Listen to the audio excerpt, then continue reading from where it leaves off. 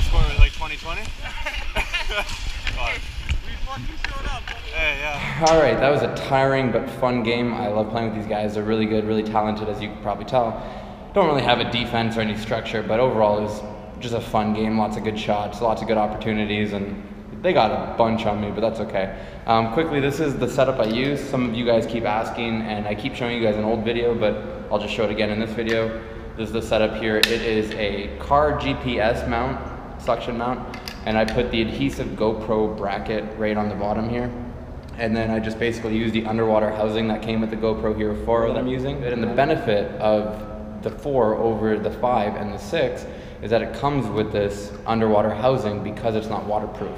And why that's a benefit is because when I put it out there, I don't have to worry about a puck hitting the lens and cracking it. So just so you guys know, this is the setup that I use.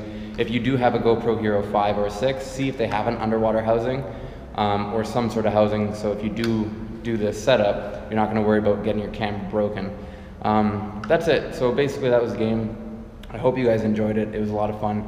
And let me know if you guys want me to talk more to the camera. Like I want to do just sweating a bunch. Let me know if you guys want me to talk more. I have a bunch of ideas for other videos. I just need to get the time to do it. But yeah, that's basically it. Thank you guys for watching. Till the next one.